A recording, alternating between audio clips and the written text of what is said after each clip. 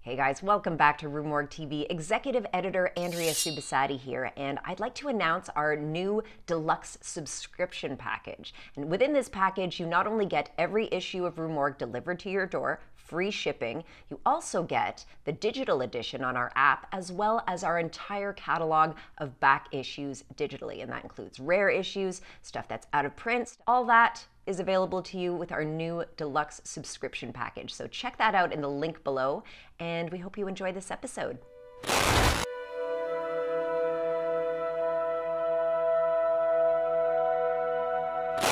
So are you a horror fan?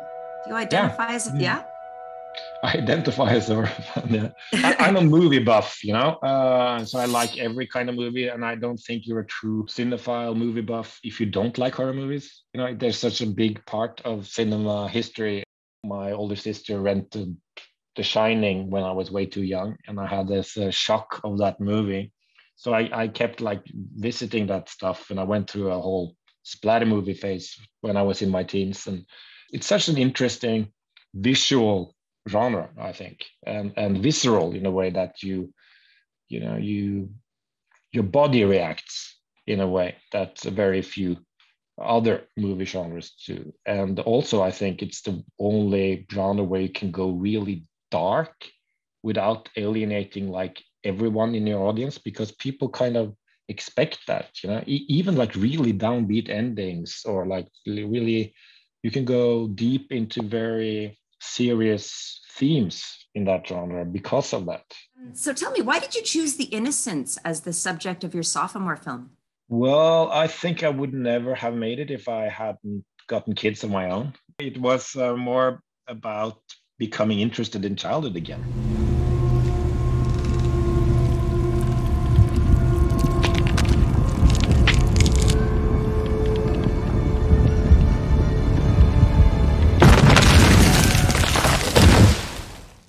I didn't have that nostalgic relationship with childhood as many of my friends had, that they would constantly reference it. I mean, when I was a kid, I wanted to be a teenager, and when I was a teenager, I wanted to be adult. And then I didn't look back until I got kids of my own. I was reminded of what a weird time it is, how different the time it is than being an adult, how you just experience the world in another way. You live kind of parallel lives with your kids. At the same time, having kids gives you moments where you can remember stuff from your childhood just triggered by watching them. What if a group of kids play together, and when they're playing, something magical happens, something inexplicable? Maybe it would be interesting to make a movie where it's real. That magic between the kids is something real, and maybe something that you lose as an adult, that it's not there anymore. The limitless potential of everything when you're a child is also very scary. You don't control stuff. You don't know what's possible. You don't know what's real. So tell me about assembling your amazing cast of kids. Where did you find them, and what was the casting process like? I ended up writing a movie with 4 kids and a cat, and you should never work with kids and animals. So obviously, at that point, I was in love with the story, and I knew I had to do it. But I wasn't naive about it. I knew, okay, we need to take this seriously. And luckily my producer, she was on board with that. So we just, okay, we need to use a big part of the budget on casting. So we spent over a year finding and working with the kids and getting them ready for the shoot.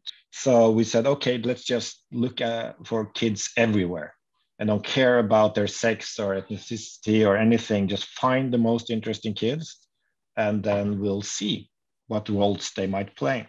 And we ended up changing either sex or ethnicity of all the 4 kids. It was 2 brothers in the original screenplay, and the autistic character was a boy of 12 or 13. I thought I might even have to go higher in age, to find someone who could do that. And there was this girl, 10 years old when she came in, who just had that capacity that we could work with and add layers to something that she already just could do. So hadn't I been as open as the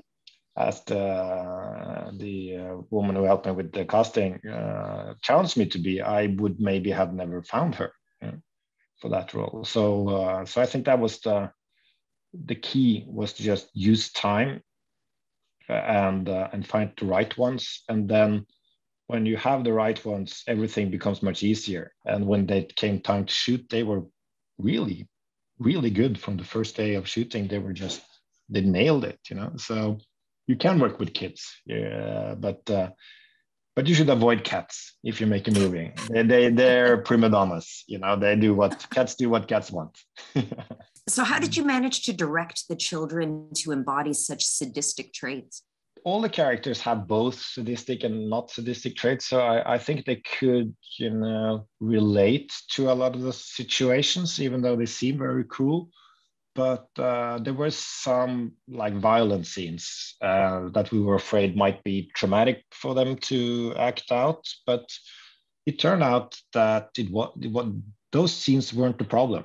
They understood completely what acting was, because they've been play acting all their lives, and so they understood the difference between fiction and reality and their character. And I mean, and themselves. I mean, the youngest girl who plays the girl Aisha, she was 7, and she was like, "What's my character's motivation?" You know,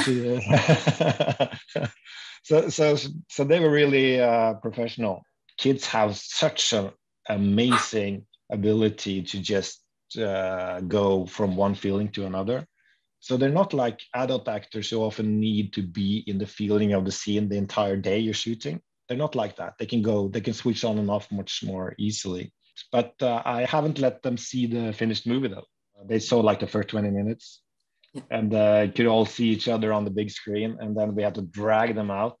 And they just tried to find ways to get back into the theater where the movie was running. And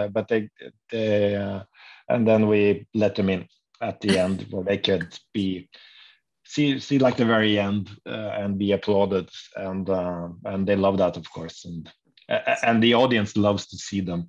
I think the innocence is really going to upset North American audiences. I think it's going to make quite a splash. Do you think this is also true for European audiences? I've been surprised at how shocking some people in Europe find the movie. I mean, some don't. I mean, some just like teenagers going, "Ah, cool movie," yeah. Or this, and suddenly there's a woman fainting, you know, splitting her head open at the Norwegian premiere. You know, it's so you never know what's gonna happen. It's a movie, people. Yeah, it's not happening for real. Amazing.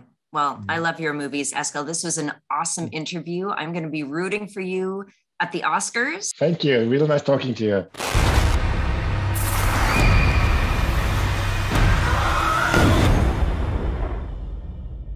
Hva var det som skjedde egentlig?